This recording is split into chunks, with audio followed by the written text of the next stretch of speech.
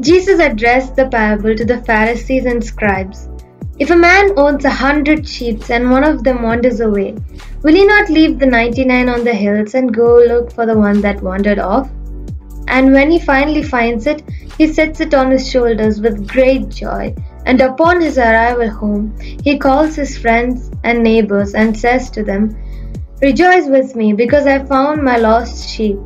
I tell you, in the same way, there will be more joy in heaven over one sinner who repents than 99 righteous people who do not need repentance.